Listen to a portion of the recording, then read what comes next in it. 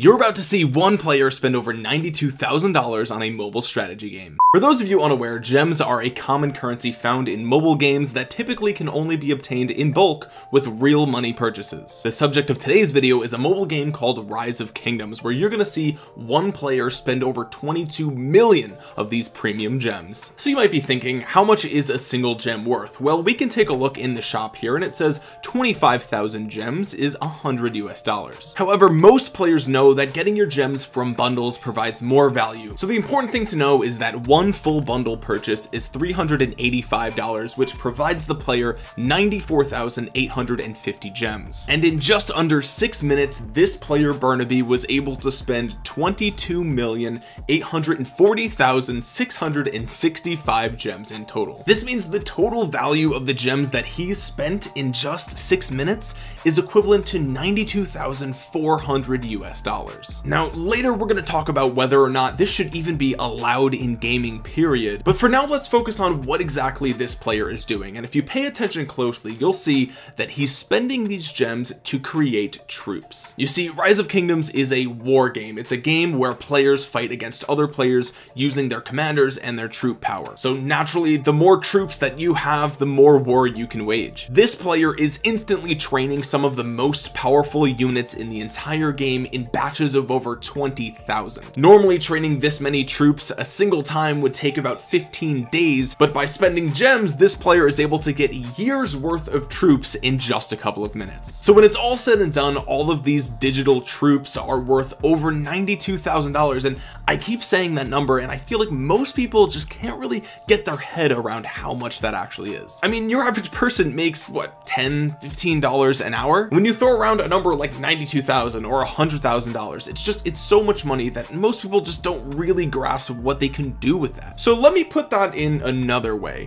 $92,400 is enough money to buy 115 iPhone 12s. It's also enough money to feed an entire small town McDonald's. You could buy 20,533 Big Macs with $92,400. That's about 1,358 pounds of just fat from Big Macs, or about 2 of your mother. But let's be real, people aren't going around spending all this money on Big Macs or phones. What you would normally do with this much money is buy something like a car, for example. So what's the best car you could get for that amount of money? Well, you could get a 2022 BMW 8 Series for $86,000. That's right, it would actually be cheaper to buy the brand new BMW 8 Series than it would be to replicate what you're seeing here in this video. Tesla's famous Cybertruck hasn't even come out yet, and it starts at $39,900. You could literally buy 2 Tesla Cybertrucks for less money than what you're seeing this player do in just 6 minutes. Perhaps what's even more impressive is that this amount of money can actually make some real world change. Here we're looking at a charity called Feeding America, where they go on to explain how just $1 can make 10 meals for people in need. So $92,400 is almost a million of these meals. Now I'll have a link in the description below if you want to donate towards this cause, but the point of this video isn't to make anybody feel bad about their mobile game purchases. After all, I don't know anything about this player, so he could be donating to charities and making a world of difference without me even knowing. But the point of this video is to just ask, is this too much? Have we gone too far? Should this even be allowed in mobile games? How far should pay to win go? I mean, this level of spending creates an unfair environment for all the other players around him, right? Even those players who spend $5,000 in the game could easily be defeated by this single player alone, and $5,000 for many people is still way more than what they would expect a normal person to spend on a mobile game. To think that you'd be at such a huge disadvantage after spending so much money is crazy. Back in the day, you would spend a couple of dollars on a Pong cartridge and you would just have 2 sticks shooting a single pixel back and forth across your television. And now you have games like this on your phone where a single player's account can be worth over $1 million.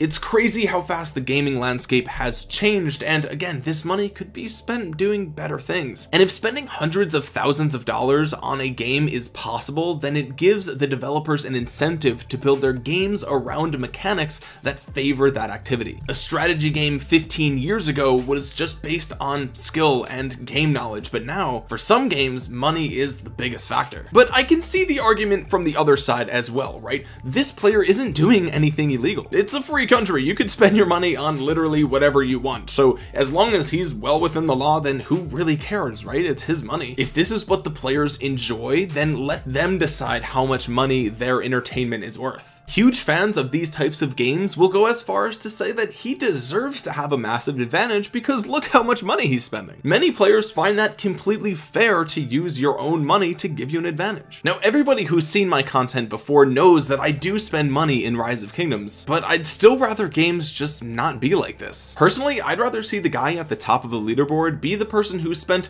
the most amount of time and energy and effort into the game, not just money. And yes, that would mean that I'm implying you should work hard to be good at a game, and a lot of players don't really like to associate work with fun, but I'd argue that the reward structure built into our brains favors the progression of working towards a specific goal. Working hard for something gives you a sense of accomplishment, whether it's playing a video game or handcrafting your own table. Just because something seems like work doesn't mean it can't be enjoyable too. Now, of course, game development companies are businesses, so there's gonna have to be some sort of middle ground here that we can meet, and some players suggest that maybe in-game purchase items should be cosmetic only and have no effect on gameplay at all, which for some games I think is definitely a solid solution, but I still think that has some flaws. Even if an item or costume in a game is just cosmetic by nature, there's still a certain amount of social status involved with cosmetic items. I mean, why does anyone buy a Gucci belt? It doesn't perform any better than a regular belt, at least not relative to its cost to a regular belt, but people still buy it because of the brand, for the status, for other people to notice. So if all the coolest looking characters in a game are people who just paid to look that cool, I don't know, I just think there's an opportunity there. What if instead of paying for that cosmetic item, the developer put it behind a really awesome quest, or maybe a list of missions that tell the player a really awesome story about the game? Again, this would just be something for new players to work towards. If you're playing an RPG and the #1 guy on the leaderboard has a really cool dragon helmet, you'd be way more impressed if you found out he had to kill 50,000 players just to get that,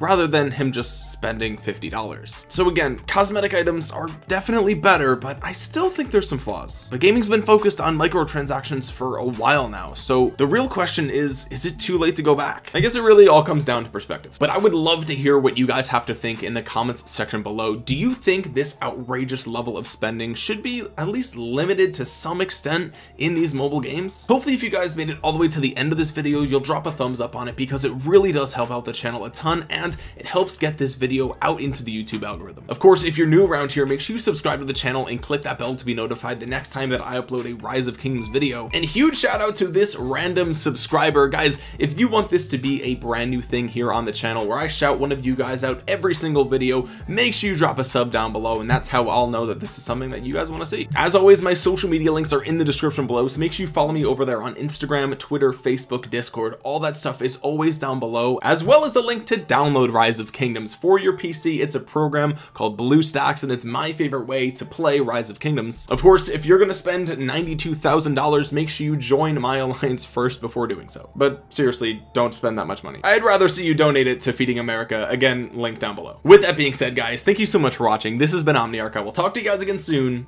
Peace.